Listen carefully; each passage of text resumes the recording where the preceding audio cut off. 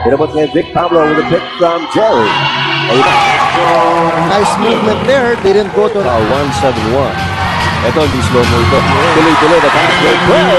Derek Fernandez going all the way. Professional, non-professional. May tulakan dun, ha?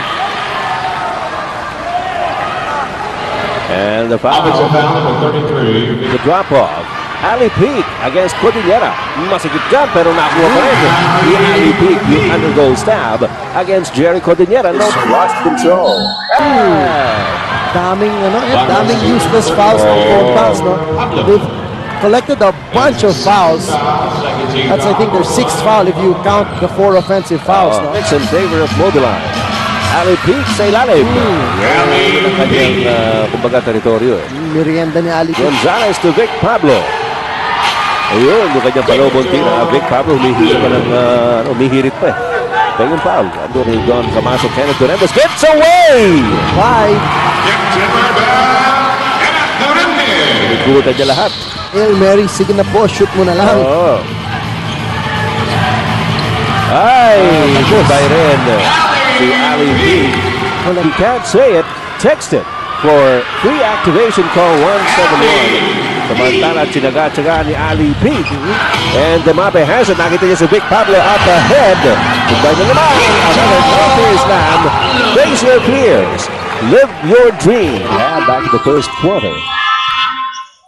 Ang layo na pinanggalingan ni Kenneth Fernandez. This time, he was not called for a walk. Medyo mislide pa siya ron. As a matter of fact, end one ang nakuha niya. So, having set Kenneth Fernandez to the line for a bonus shot. Ito, nakita nyo. Yung remaining in the second quarter. Vic Pablo laban kay Ali Peak. Nice turnaround jumper, Vic Pablo. So, here's Vic Pablo. Tough shot there by Vic Pablo. Running. And Jerry Cordillera. Cordillera running the floor well. First quarter. Ayun. Ganun din naman ang ginagawa ni Vic Pablo. Sabi niya, kami rin ang medyo nag-alangan. Binigay kay Arrigo.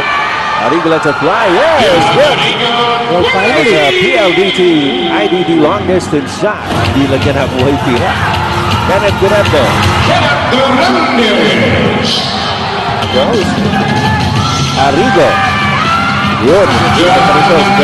He can feel na oras na niya para to do. Para defense, get some rebounds. Kenneth Fernandez. Down the middle. Nice move, slice. For the Mobiline phone fouls. Nice passing play. Ali Peak to Kenneth Fernandez.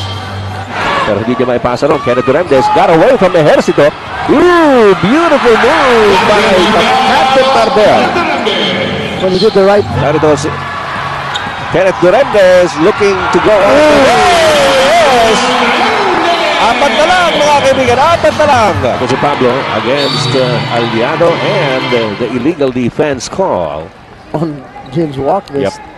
So, technical na rin yan. The CMG swap of the game from CMG, your provider of life insurance, pension, education plans, and the CMG Health. To Babylonia, to Vic Pablo at the corner. Yeah. A lot of ball movement here by Kenneth Fernandez drills in the PLDT long distance shot. And the cutback of Alaska. Arrigo! Another PLDT long distance shot from Alaska. And they couldn't hit any of those. Samantala, Jerry Cordillera is brought back in for Guido Babylonia.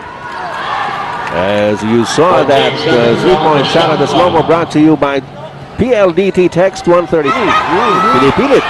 Arrigo! It's only a 2 though. Dos lang pa yun. Tumapak siguro ng mga sipat itong mga taga-Alaska sa labas. Ayun pa rin. So, Kenneth Fernandez. Ayun pa rin, no? Continuing to hit those. Here's Arrigo. Drop. Big! What an air slam! Face your fears and live your dream. Juan De Santos, 6 seconds to go. Arrigo's open! Wala! And what happened? Wow, wait a second. The referee is calling it out of bounds to Meron pa natitira? Well, I don't know. Oh my God! You're Meron kidding. pa raw. Kasi nangyari, si Ravenna raw nakatapak sa sideline nung binalibol hit niya yung bola. So that should be still 2 seconds left for Alaska to take a shot. 5 seconds to go. Air ball, Erigo. the ball bounces in the court still, but Ravenna saves it. And apparently, he had his foot on the line when he touched the ball. A little So over mga 2 seconds. 2.5. 2.5.